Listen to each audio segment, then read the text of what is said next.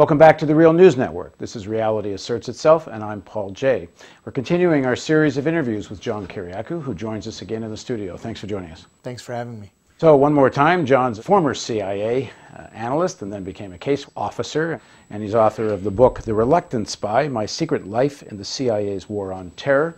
He spent about 23 months in jail and is now under house arrest for another 40-odd days for being the only person convicted to having anything to do with the torture program in the United States.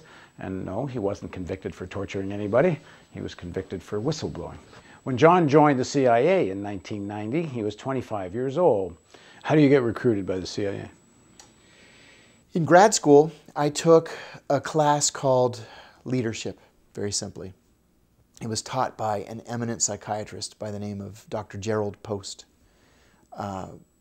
Dr. Post is one of the country's leading thinkers in the area of terrorist psychology.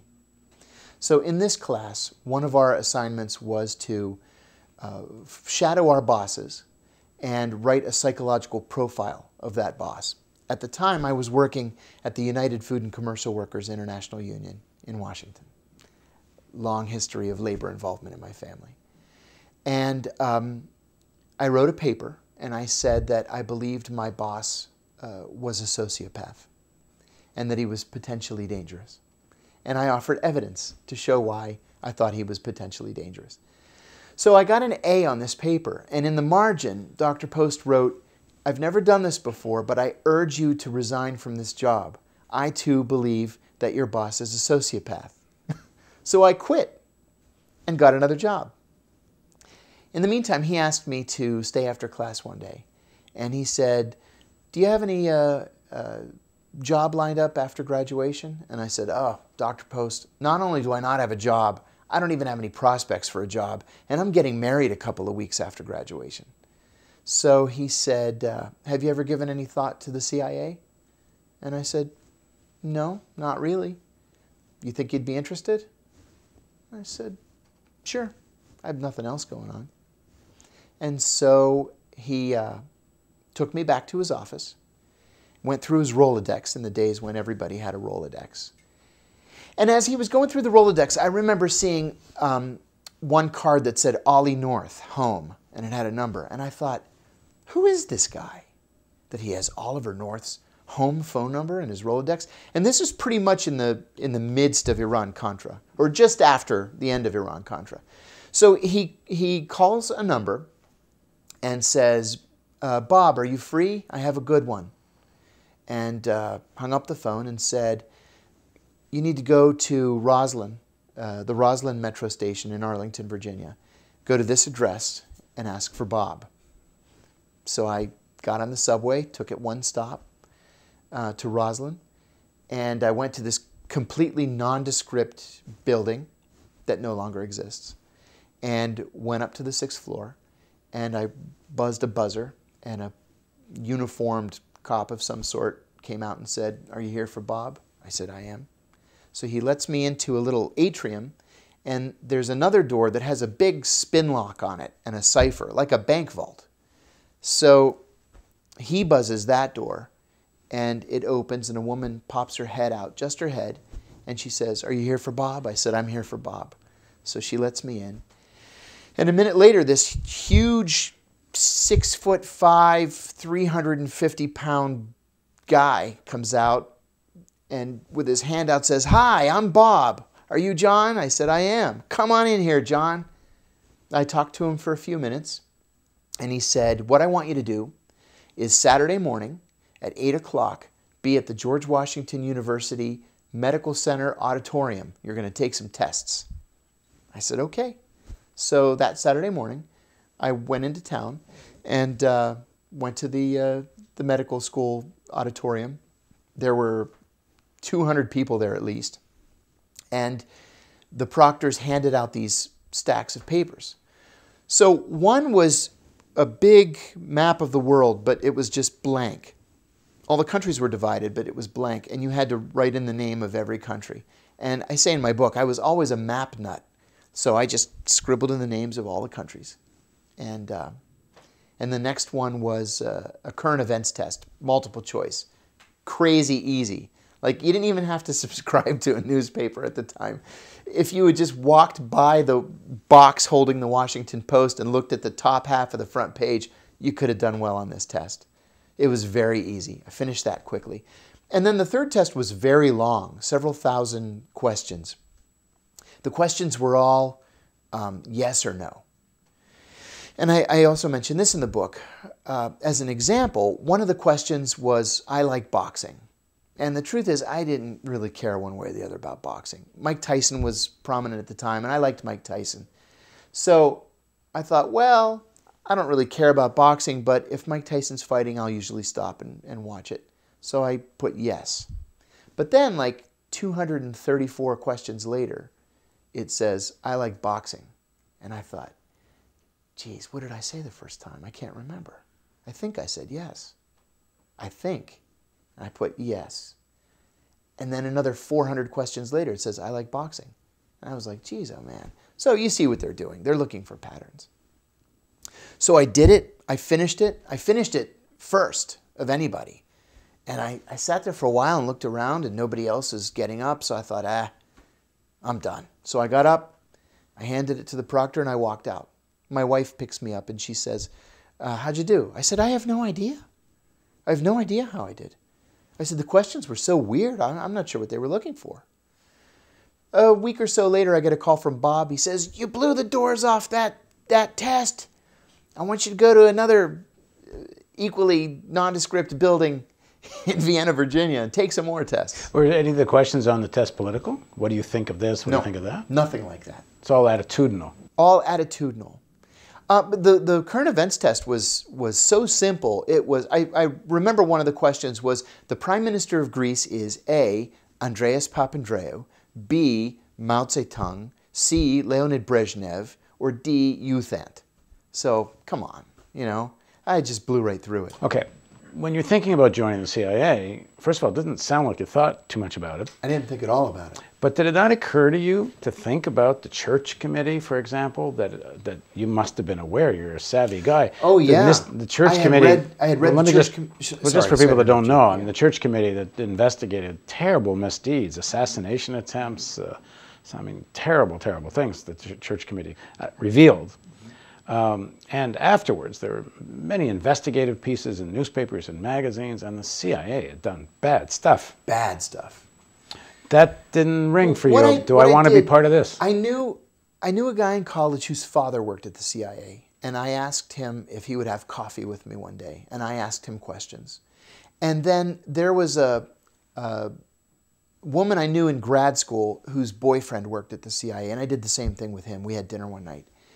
And they told me that, yes, the church committee had revealed terrible crimes, but by God, the CIA had cleaned up its act, and it's a great place to work. And you're going to love it because everything's good, and everything's clean now, and everything's by the book. And I said, great. That sounds like a place for me. And who can say no to Bob? That's right. Who could say no to Bob? All right. So you go to another nondescript building, and another Bob.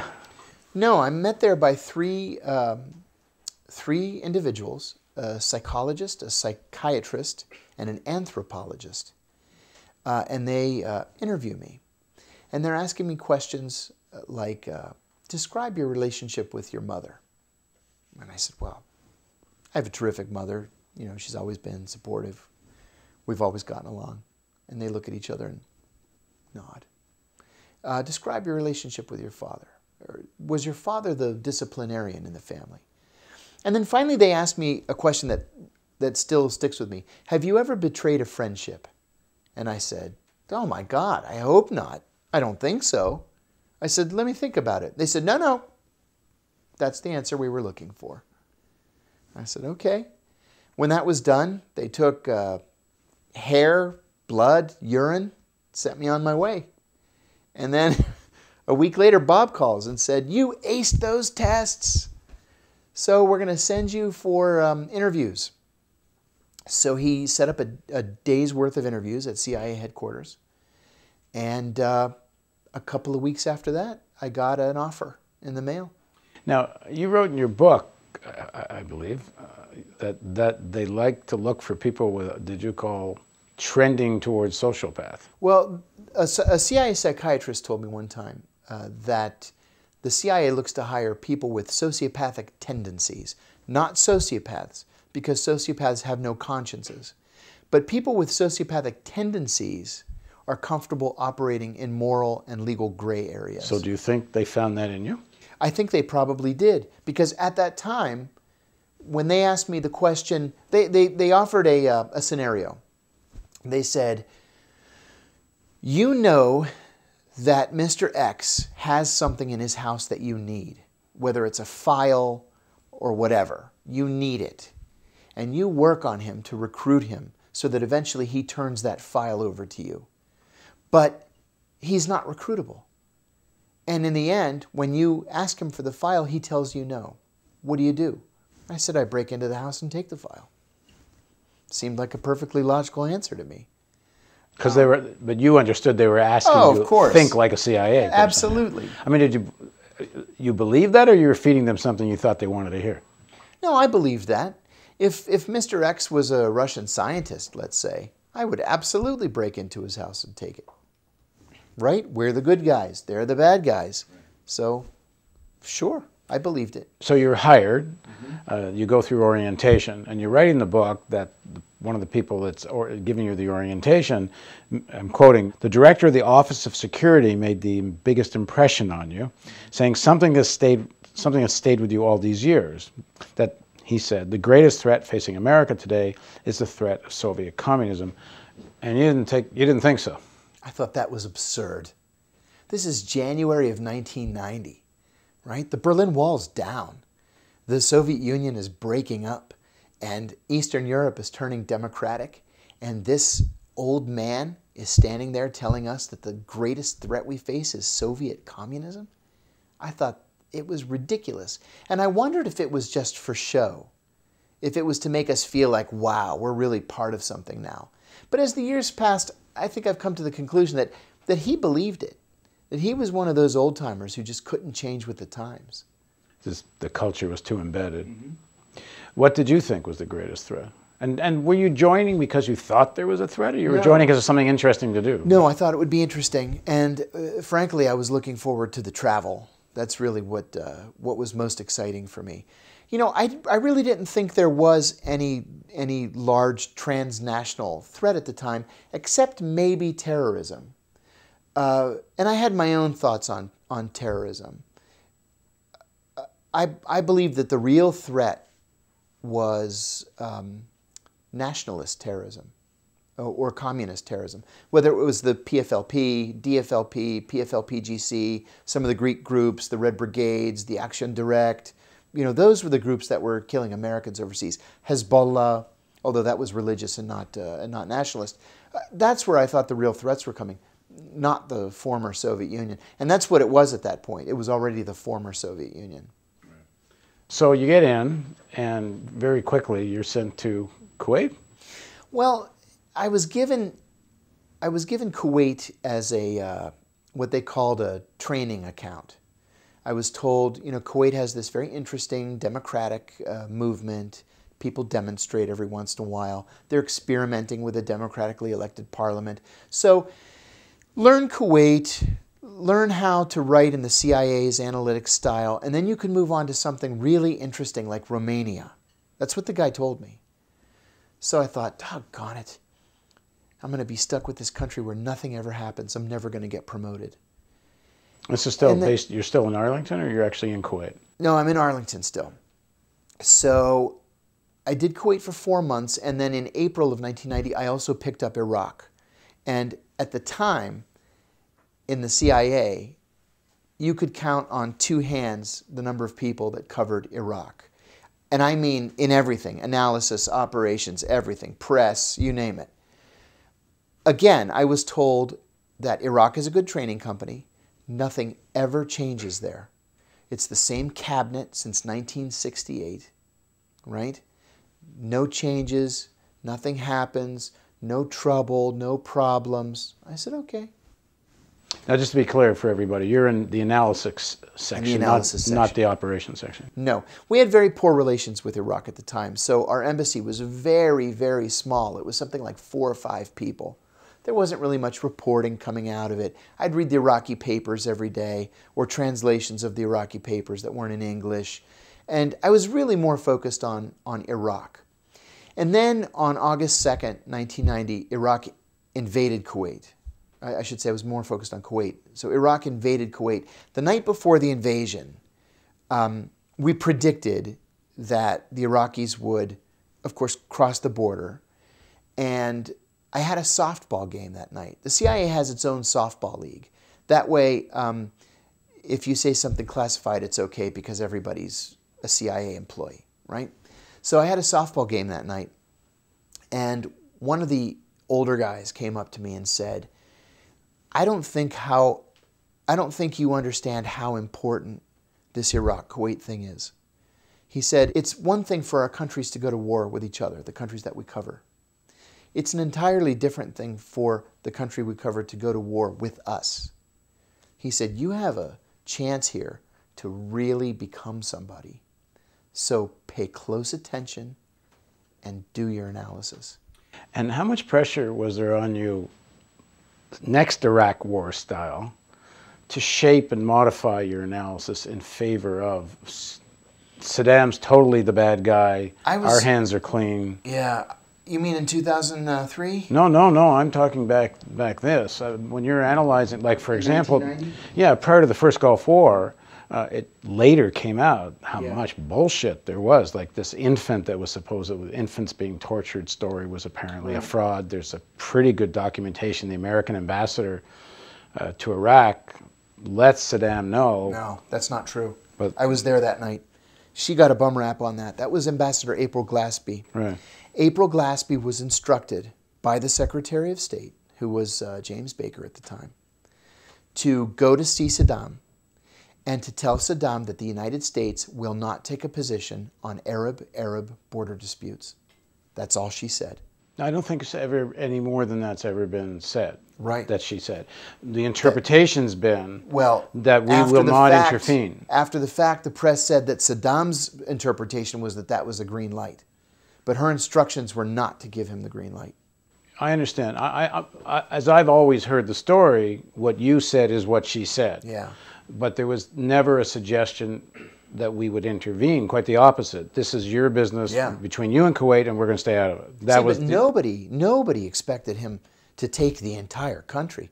Frankly, we expected that Iraqi troops would move across the border and that they would take that narrow strip on the Kuwaiti side that included the southern tip of the Rumaila oil field. That's what everybody expected to happen. Because frankly, the truth of the matter is the Kuwaitis were drilling horizontally. So they were drilling in their little tip of the Rumaila oil field underneath the Iraqi border, and they were stealing the oil. Stealing Iraqi oil. Stealing Iraqi oil. Yeah. And so... And you knew that at the time. Everybody did. And it was in the papers and everything. So everybody, including us, believed that the Iraqis would move across the border, take the oil field, and that would be the end of it.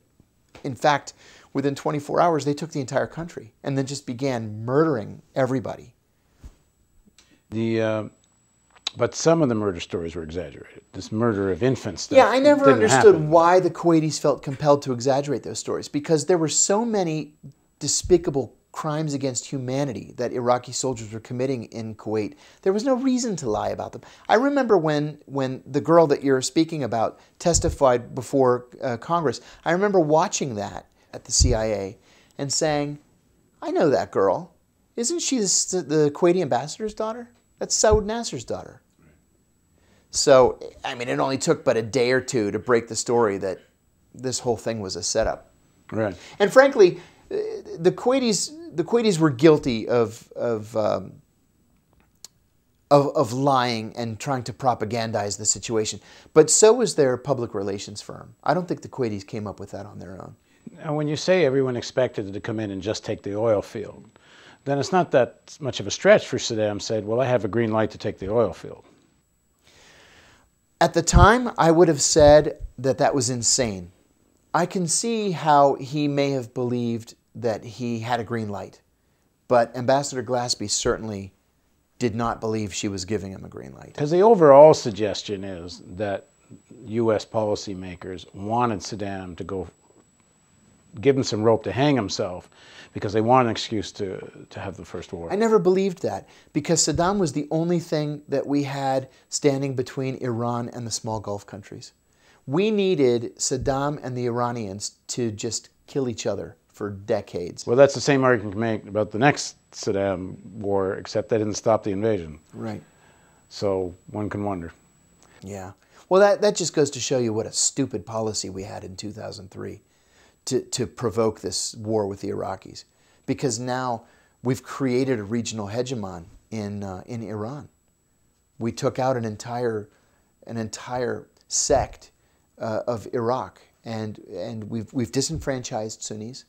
We've taken their positions. We've taken them out of government and out of the military. And you have an entirely Shia military in Iraq now that is in some ways supportive of Iran's theocracy, and in other ways accepting of it. We're going to carry on with your story from Kuwait further in the next segment of our interview. Please join us for the continuation of Reality Asserts Itself with John Kiriakou on the Real News Network.